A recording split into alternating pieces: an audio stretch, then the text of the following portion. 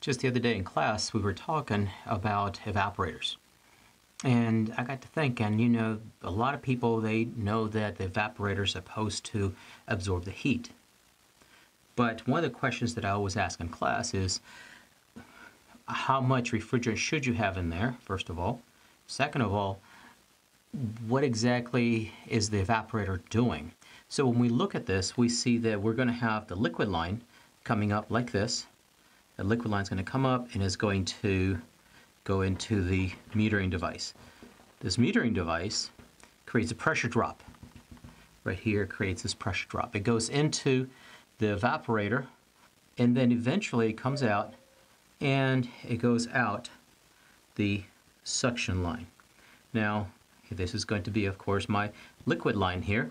We know that if we were to hook up gauges, here on my suction line, we would want a pressure that's going to keep it right around, let's say if it's R22, 68. If it was 410A, it would keep it at about 118 psig, because both of these would equal what? 40 degrees Fahrenheit. 40 degrees Fahrenheit, and that's what we want. Now, we're supposed to have liquid coming into the metering device.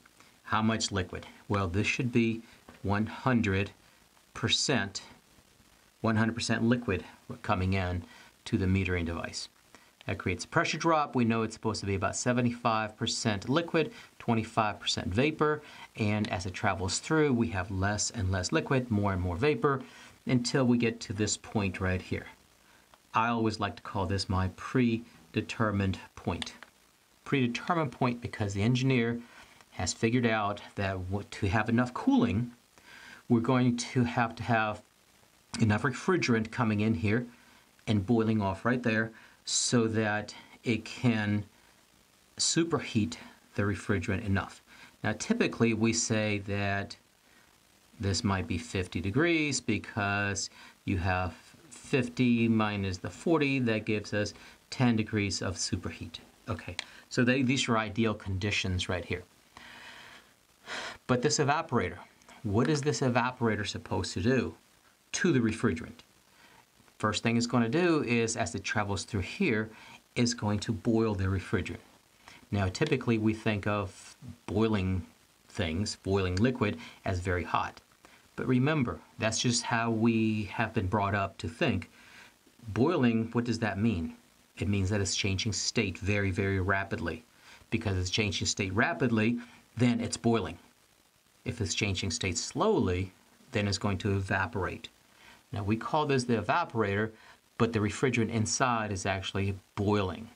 It boils so there could be 100% vapor after this point. Now, we know it's going to absorb heat. Where's the heat coming from? The heat is going to be coming from inside the house. So in here, for example, we're going to have our fan.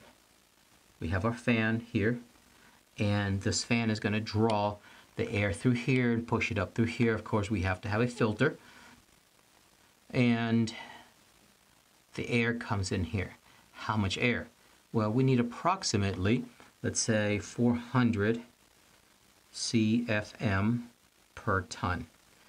That's how much we need to have going in there, because that is just the right amount of airflow to bring us the right amount of heat to evaporate that refrigerant.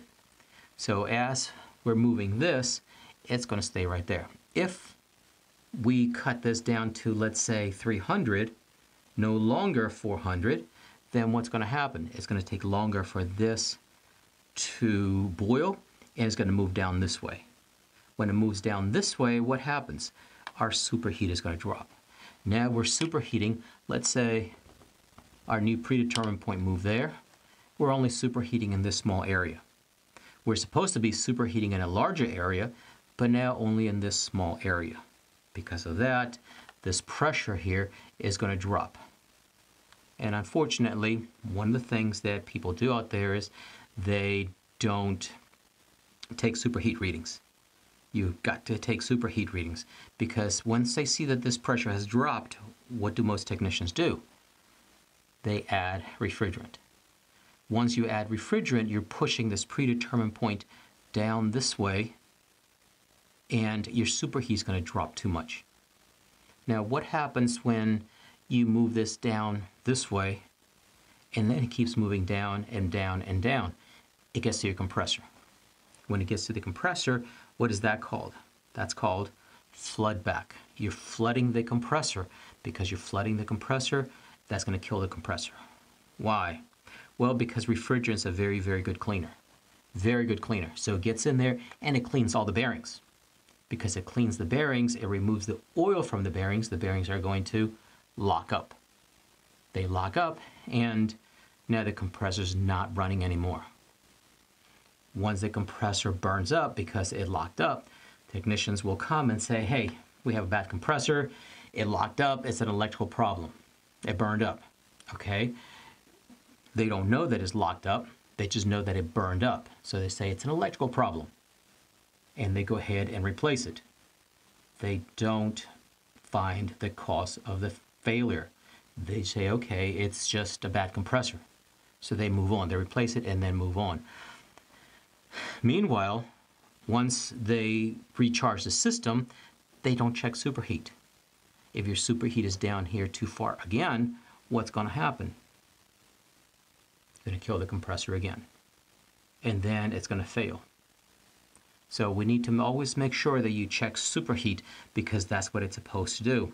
Now, what happens if your air that's coming in right here, let's say it was coming in at 75 degrees Fahrenheit. Now it goes up to 80. You have more heat coming into this coil. Your suction pressure now is going to go up. When that suction pressure goes up, and people don't take superheat readings, what happens is this predetermined point now is going to move up this way. Once it moves up this way, look what you're doing. You're superheating in a larger area.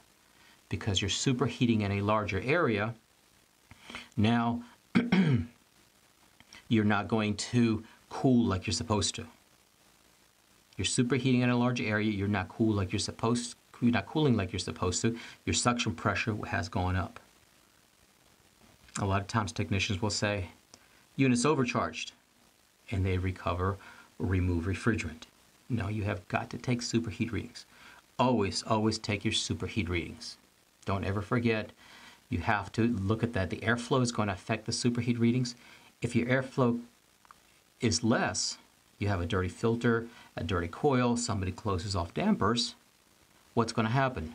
Less airflow, which means that now you don't have enough heat, suction pressure drops. So now you have to keep all these things in mind when you go out there and troubleshoot a system. Okay, check your superheat. Look at your pressures and think about what's happening in the system before you rush in, add refrigerant, or recover refrigerant. Keep all these things in mind. I hope this helped. Name is Julio, Aircon Academy. Make sure that you follow me on Facebook and or subscribe to my channel on YouTube. Thank you.